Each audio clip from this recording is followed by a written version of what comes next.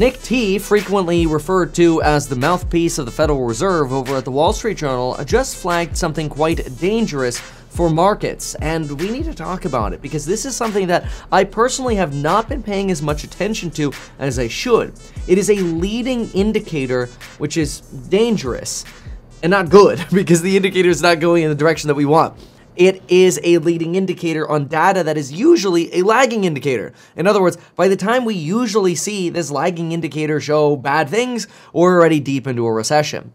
But now we can start seeing some leading tells that maybe we're heading into a not so great environment. Now I'm going to show in this video what Nick T flagged first, but I've gone a lot deeper on what Nick T flagged, and it just gets worse the deeper I go.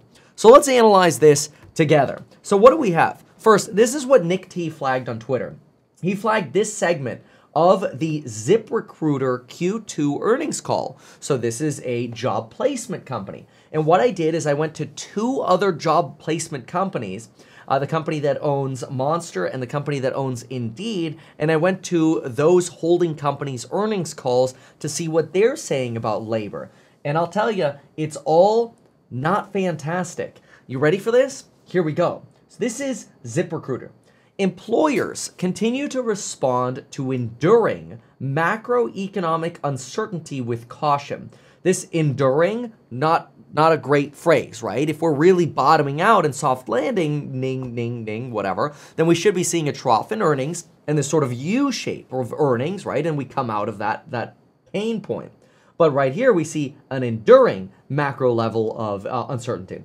In addition, the number of job openings and employers' willingness to pay for these job openings has been declining significantly from the peaks of 2021 and 2022, and this trend is consistent amongst both small and enterprise and medium businesses, geographies, and industries. So in other words, everywhere, everything is slowing down in labor. Now, this is really interesting because we just got a strong labor report, and so a lot of people are like, oh, but Kevin, we just had a strong BLS jobs report. The problem, though, is we knew this going into this crisis, jobs reports are lagging data. Everybody and their grandmother knows that jobs reports are lagging data. This is something that I flagged way back in December of 2021, that like, hey, the way to go into a recession is you have a lot of unemployment. The problem is you don't know that you're going to have a lot of unemployment until you're in a recession. So I was going through this with course members this morning, along with real estate and some fundamental analysis that we were doing. I noticed there were some software engineers in the group who've been saying, hey, like usually I can get a job very quickly. All of a sudden, I can't get a job very quickly anymore. And then I think about the BLS labor report and I'm like, oh my gosh, the BLS labor report actually told us that where people were able to get jobs wasn't necessarily in retail, hospitality, or tech anymore. Where people were getting jobs was in education and healthcare, which is actually usually late stage cycle employment. Also not good. So in other words, you're seeing ZipRecruiter flag issues. You're seeing people start flagging issues. You're seeing individuals on teamblind.com start indicating that there are Amazon silent layoffs and other companies like Microsoft and Dell potentially cutting over 1,000 employees. How more of these layoff rounds are coming now, but they're just not being covered in the media, which is really interesting. Some are calling this the silent layoffs really just a way of attrition. In other words, the companies tighten workforce policies, squeeze people out, and then they're not really doing a layoff. People are just quitting, and then the companies aren't rehiring. And so putting all this together, I'm like, okay, all right, let's get some actual data on this. Now, I want to show you the other two earnings calls too, but there's some concerning pieces of data that I also got from doing some more research. I'm a big fan of research and charts, so I like to go deep on this stuff. And look at this. Okay, this is an interesting chart. So let me explain this one first. So the white line tells you the unemployment rate. The red line shows you the moving average of the unemployment rate. And what you're looking here, or what you're looking for, is what in stocks we might call like the golden cross, right? Where you move above the moving average, like you finally break out of a declining trend. Well, in unemployment, this is like the opposite, okay? This is bad. So take a look at this. This right here was about 2007. So this would be about May 2007. You get the unemployment rate slightly above the moving average of unemployment, okay? Then you get recession, obviously, and then in the recession, you get this massive spike. So that's 2007. Look at the end of 2000 and the beginning of 2001 right here. What did you get? Unemployment rate spikes above the moving average, which precedes explosion in unemployment. So you get that here, you get that here. Okay, you ready for this? Well, COVID was unique. We don't have to so much pay attention to COVID because everything kind of happened at the same time. That's not to say that time was different. Like, it obviously wasn't. It just happened so rapidly. You didn't really get much of a lead on that. Duh, the economy shut down. Okay, that's not a surprise. Look at this, folks. What just happened in the last 2 months? The unemployment rate ticked up above the moving average again. And combine this with somebody like the Fed, yesterday, who was at Hawker yesterday, the VP of the Fed. He goes, look, we think unemployment's going to go to 4, maybe 4.5%. Okay, but every time historically the unemployment rate has risen 1%, so from like 3.5 to 4.5, we go on to rise another at least 1%, if not more. So that's a problem. But not only is that a problem, unemployment destroys a lot of things. It destroys lending. It leads to more personal bankruptcies, more business bankruptcies. It leads to credit defaults. Credit's obviously at an all-time high. I don't actually think credit is in a horrible situation right now because the percentage of people's disposable income, in other words, people's capacity to pay their debt, is very high. But that changes when joblessness comes in, right? So that's all of a sudden where you compound the indicators in a bad way. Now all of a sudden you take bad jobs data, add that to high debts, now your capacity to pay off debt skyrockets. Now, we don't exactly know when this unemployment surge could occur, but we would expect that it would be in a higher interest rate environment, so within the next year, which is what the inversion of the yield curve, the difference between the 10 and 2, has been flagging. It's also worth noting that stocks basically hit their peak around June 19th, and you know what's kind of crazy about that? Is the inverted yield curve started steepening right after June 19th. Like, the Monday thereafter, the inverted yield curve became less inverted. In plain English, usually when that curve steepens, things get bad. And things have gotten worse in the stock market, and that curve is steepening. At the same time, now we're having these potentially legitimate employment concerns. But what other leading indicators can we look at? Well, let's go into, what is this one? This is Randstad. This is another employment agency. I can't remember if this was Monster or Indeed. And then I have the other company as well. But these are the parent companies. So look at some of the things they've seen or are saying here. We found ourselves in Q1 with a decline. And these folks are like Dutch, okay? So the translations here aren't great. And we do see no signs of that stabilization and normalization. In other words, it's still bad, and it's continuing to be bad.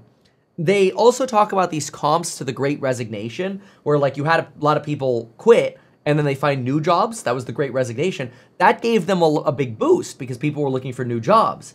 But now we're coming down from the Great Resignation, so the comps are terrible for these companies. But what are they talking about? Well, they're talking about manufacturing getting hit the hardest, especially in autos. Obviously, we're seeing that. A lot of autos either laying off or, quite frankly, going bankrupt. France was the only positive area they saw, but Germany, Italy, the United States, Netherlands, all negative. Slower hiring environment for permanent placements. This is very similar to what you're seeing with ZipRecruiter. Automotive has been particularly challenging. No changes of any sort. Instead, we're just deteriorating across the board. Listen to this. So they're talking about like, hey, we think we'll be okay as long as demand comes back. But listen to this. If demand comes back. I underlined that in red there.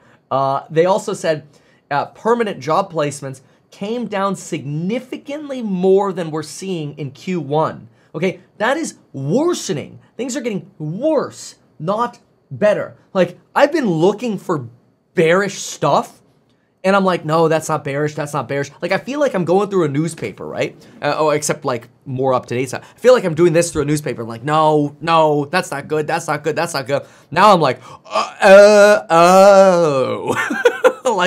like, I know this is where people are like, oh, That's it. Kevin's going to flip-flop again. Look, I just react to data. I react to data, and I look every single day for data, and I haven't seen anybody cover all three of these earnings reports or whatever. I got flagged to this by Nick T. Nobody else has been talking about it. And so I'm like, let me look at the other companies. Let me also look at some Bank of America reports on this. You want to see what the Bank of America reports are saying? Okay, wait for this. Ready for this? All right, so what do we have right here? Labor momentum has been cooling and in a negative territory for 15 straight months. And when we look at this chart where basically the light blue line is under the zero level, look at where we were under the zero level.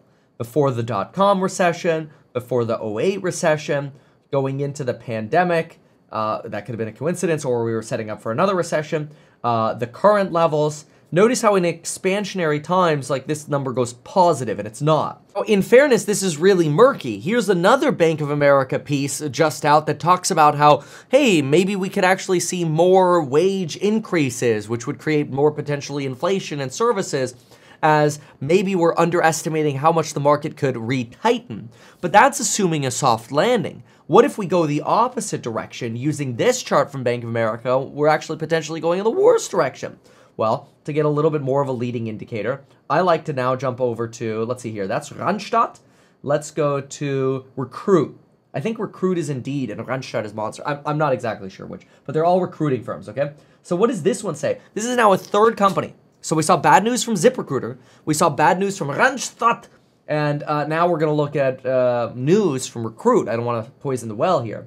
Okay, as you know, global HR matching business is heavily impacted by economic environment, and therefore very important for us to continue investing in the future, while conservatively assuming a downturn followed by a period of economic stagnation. What? That doesn't sound very good. A downturn followed by stagnation. Sounds terrible, okay? What do we have over here? Historically speaking, the type job market has shown gradual improvement over the past year as we assumed. However, in comparison to the 2008 and 2009 recessions, where approximately 2.7 million jobs were lost over a 2-year period, the number of jobs already lost in 2022 was 2.5 million. So in other words, we're at the same levels as 2008, 2009. What the F? It has been very challenging to predict the speed of this decline. It was also difficult to predict companies' willingness to spend on hiring, that it would decline at a rate faster than the decline in job openings. Based on such rapid change, we paused hiring in our HR business in October of last year, and in March, we announced a workforce reduction. Okay, this is not good. We intend to provide fiscal year guidance again when outlook becomes clearer. So in other words, Recruit is withdrawing guidance. Indeed is withdrawing guidance. You've got expecting a decline of headcounts through attrition rather than mass layoffs, which aligns with Blind's indication that, we're getting these silent layoffs. This is not good. These are leading indicators of problems that we haven't been paying attention to before. And I want to highlight them here as like, hey, well, I'm a big fan of volatile Nike swoosh, okay? We get Fibonacci retracements in the stock market, yada, yada, yada. I think lending is actually going to expand rather than contract. That's all fine and dandy. I believe all of that stuff. But what if we actually end up getting a in jobs that transpires in 2024? Well, then we need to be prepared for such a potential environment where the unemployment rate skyrockets. And everybody sort of has to ask themselves, what are you doing to make sure that you're going to survive massive layoff rounds, right? It's scary. Now, look, practically, what is my thesis of all of this? Well, practically, I think that patience is definitely important for the real estate market. My real estate startup, I think, is going to be in a phenomenal position to take advantage of whatever happens. That's HouseHack. We'll be raising from non-accredited investors probably within the next 2 or 3 weeks here, which is very exciting. I can't wait to announce that. Go to househack.com, drop your phone number and your email if you want a heads up. Otherwise, just wait for the videos, househack.com. But anyway, what's incredible here is I look at this as, okay, look, it's either soft landing and we could go do wedge deals all day long, or people start panic selling and we buy those deals. Like either way, real estate startup, totally fine. From a financial point of view, like financial news media, that's already in a recession. Every single finance news portion has seen, sort of a decline, which comes with sort of the cycle. That makes sense. That's not much of a surprise. We've been dealing with that since the beginning of 2022. I actually think there's probably more demand now for potentially like licensed financial services. So stay tuned. We've got some announcements coming up, maybe even tomorrow by CPI Day. So that'll be cool. So then I also look at, okay, what about software? Well, remember how software engineers were potentially complaining about not being able to find a job? That could actually be accelerated by AI, which means on one hand, you could have economic expansion with layoffs. That would be weird, right? That's basically AI making certain programmers more productive, but closing the door to others. That would be bad for people, but probably okay for the economy, right? You could get through that. Unless the sign of these software engineers not being able to get work is a sign of a broader economic pullback. I obviously don't know yet what the answer is, but my take is that we want to pay attention to this very, very closely. You should subscribe for more information and more updates on exactly this. I don't care if it's bad news or good news. I'm always going to do my best to provide value to you. So hopefully you regularly come back, check in on these videos, share the videos. I really appreciate you. I just do my best with the data I've got, and I keep looking for more leading indicators. I think those are very, very important. And this one, not great. So we're going to pay attention to those companies as well. So anyway, thanks so much for watching. Really appreciate you being here. Cheers. I got the beautiful RuneScape cup here, and I guess I'm entering the wilderness. See what I did there? Anyway, sorry, I had to do that. Hey, when are they going to come out with a new Splinter Cell, by the way? And can you please leave a comment if you're seeing any of this kind of joblessness or any issues? Thanks so much. Goodbye. Now, I want you to know this. When it comes to AI, time is what's going to make you money. And if you can prove that value to an employer, you'll always be able to be employed. So this is another way of making sure that you don't get replaced by artificial intelligence. If you can master AI by starting on the ground floor, let's go.